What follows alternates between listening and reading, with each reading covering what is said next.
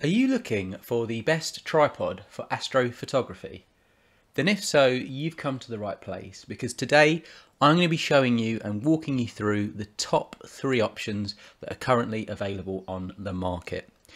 Before we do, I would just like to walk through the main features that you want to consider when purchasing a tripod, and these are just some of the factors that have gone into my decisions here today.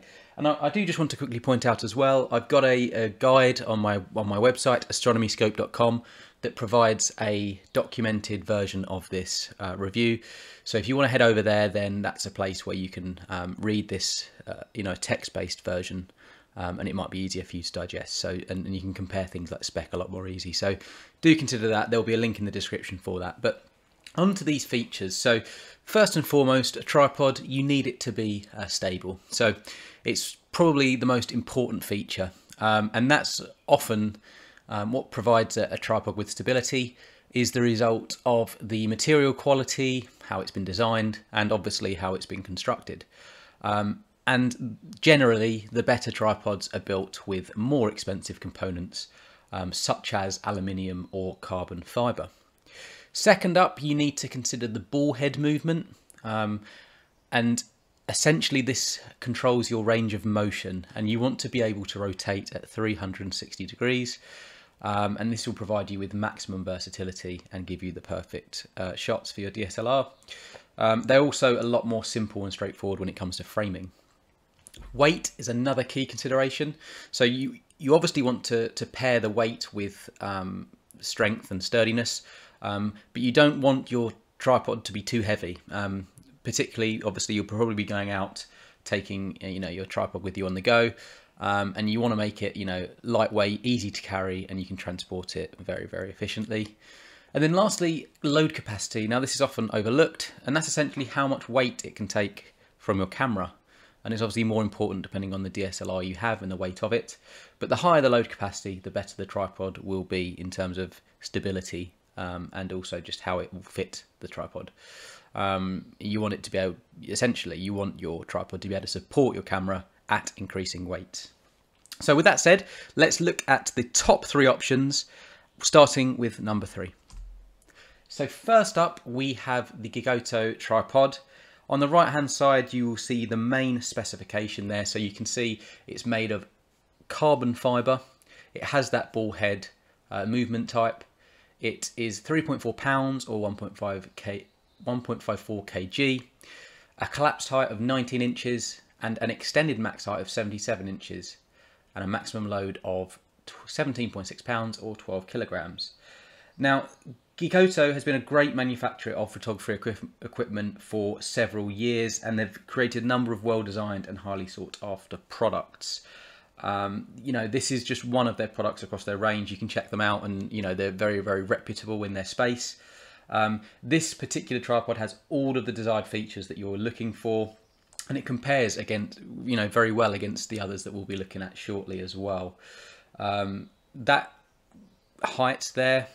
Extended height is one of the most maximum you can kind of find within tripods, and that is really, really easy to achieve as well. You can do that relatively quickly and easy. There's a quick release flip lock that you can use to do that, and the transition is very easy and safe as well. What I particularly like about this tripod is that it's very easy to disassemble. And you can do that using the central axis screw, and you can also adapt this into a monopod as well, which is great when you're kind of shooting at the sky. So that's at number 3.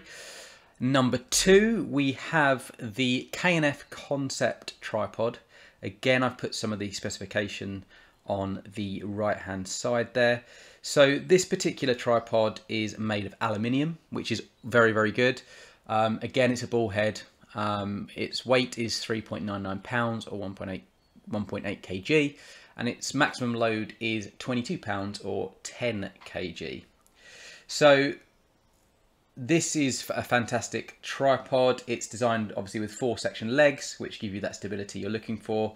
It has a large diameter alloy tube, which is great for its foundation and gives you that stability you need. Its maximum height, while referenced in that specification table on the right, is actually 66 inches. So it's a little bit less than the one before, but it's certainly sufficient for what you're going to need it for. The horizontal center column can also be easily and quickly adjusted, to where you kind of require it. What I like about this particular tripod is it's very compact and it's very flexible and versatile in how it works. It's got great rotation abilities, and it also has this other feature known as it's a bubble level, and that basically enables you to quickly find and balance your DSLR to make sure you can get the best accuracy when it comes to taking photos. You can of course take the legs off as well. You might be able to see in the picture of the screws, and that makes it you can double it up as a monopod as well. And lastly, before I move on to number one, another great feature of the KNF concept is that the legs you can actually manipulate and place them at different angles, so you can use this particular tripod even on uneven grounds or surfaces. So you now probably want to know, number one, what is the recommended tripod for astrophotography? Well, we're going to get onto that right now. This is the NEEWER carbon fibre tripod, and this is the editor's choice. It's made of carbon fibre, again, ball head. It's only £4, so 1.8 kilograms. At a collapsed height, it's 22.4 inches. The extended max height is just shy of 70 inches, and it can take 8.8 pounds or 4 kilograms. And in my experience, this is, the best tripod on the market.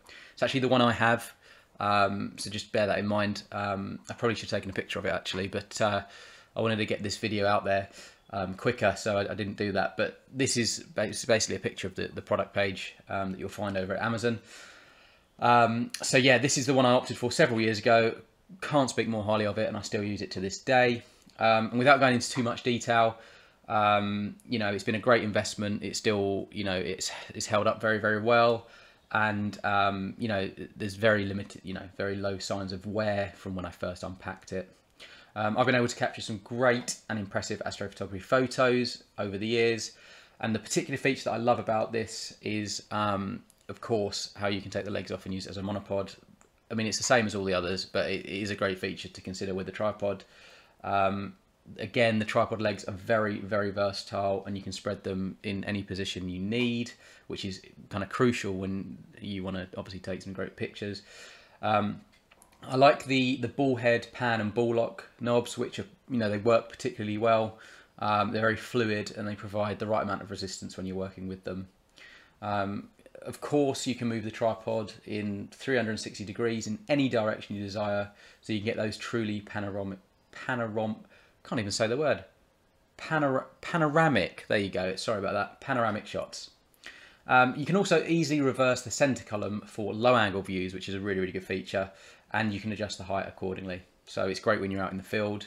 It's a brilliant choice. This is what I would recommend getting. It's very well designed, it's very sturdy, and it's brilliantly built. So I would suggest this is the one you get. So that is my final verdict.